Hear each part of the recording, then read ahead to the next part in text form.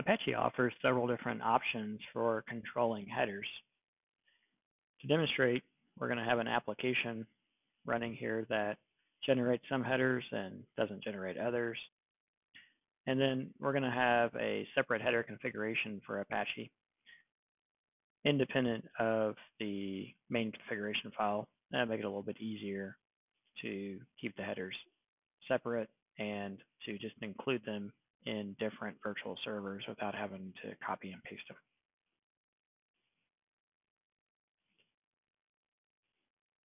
Inside of the configuration directory, the main configuration for the site is inside sites available. And for the application that we have here, we'll find that its configuration is in matilda.conf.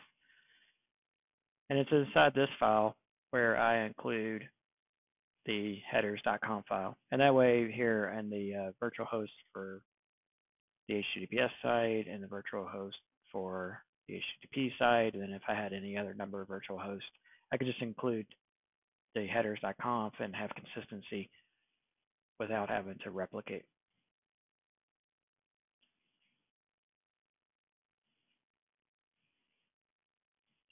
So the file that I'm using is in a folder I created called conf. And here is several different examples of ways to use the headers. So we'll take a look at creating a header that isn't there. So I use HTTP headers plugin here.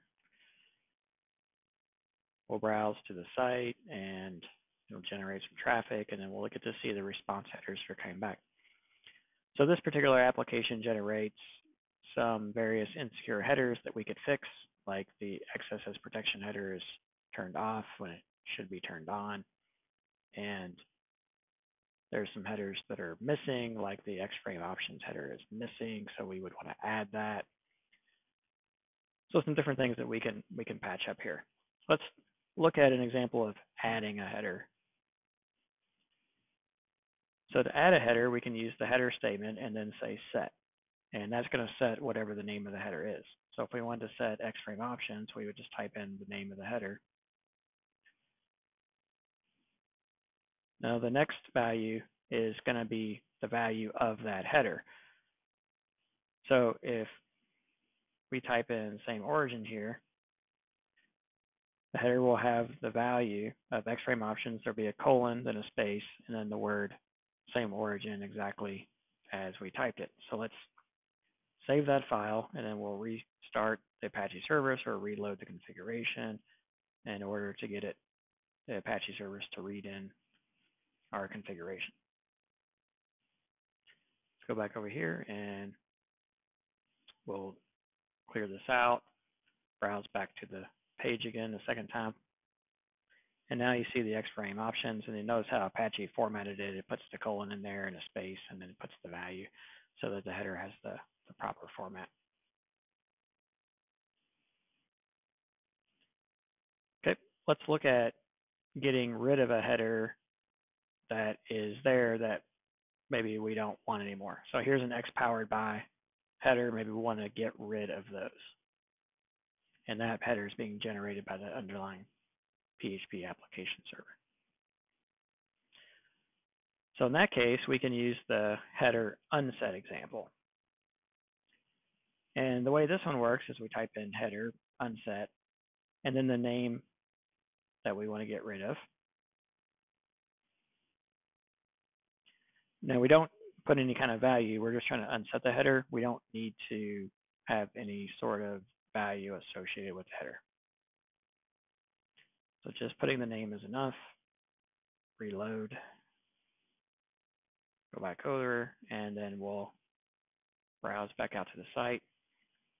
And then we'll notice that the server banner is there, but the X powered by banner has been removed. All right, now let's take a look at overriding a header. So currently the site already has the XSS protection header, but it's got the wrong value. So let's fix that, and we'll do that by replacing the header that's there.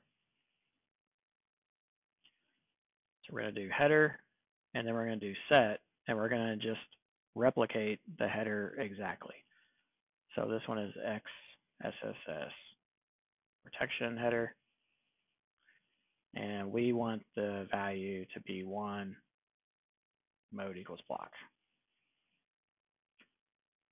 In order to get that value there, we use set, which will do the override.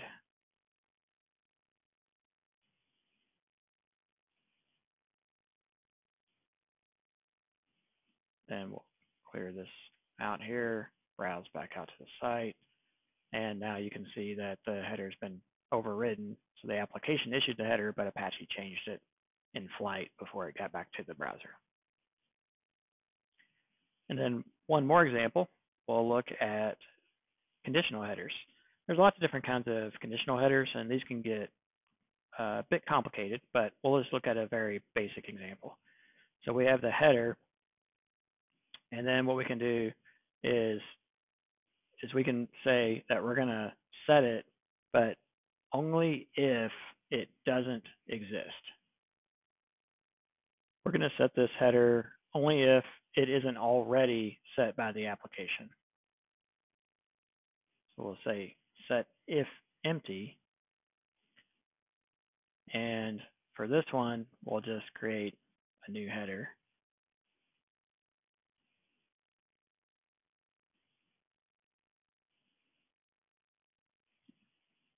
And we'll give it a value of test.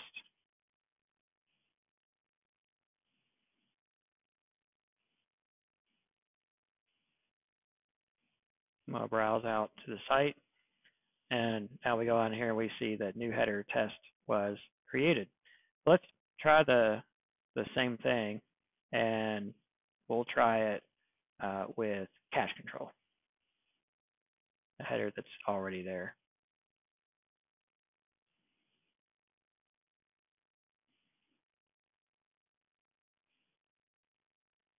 So we'll say the name of the header in cache control, and we'll say private. Actually, we'll do a really secure setting for a dynamic page like a PHP page, which would be no store, no cache.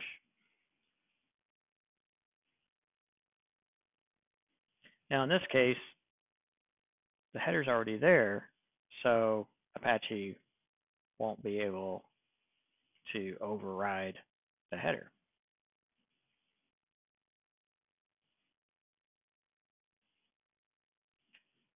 So we see cache control is still set to public because the application server had already set the value, and the set if empty only replaces if the header is actually empty or non-existent.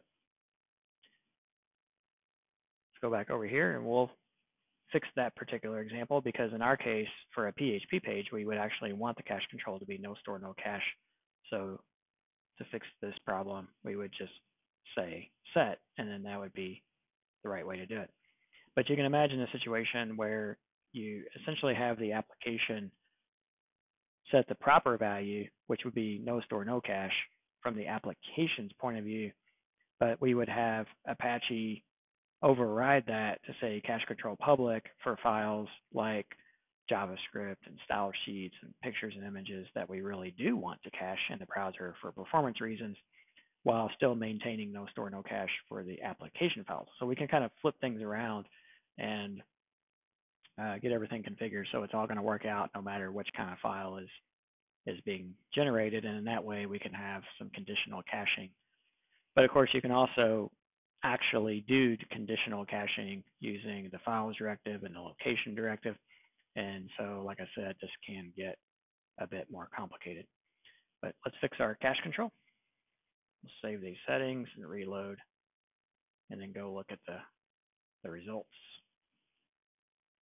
All right, so now we're able to override the cache control and have the proper setting for a PHP page, which would be the no store, no cache. So hopefully these various examples help you see how you can combine the Apache header features in various ways. And if these features are not available on your Apache server, then you probably just need to enable the mod headers plugin by using the a2nmod command to turn that on.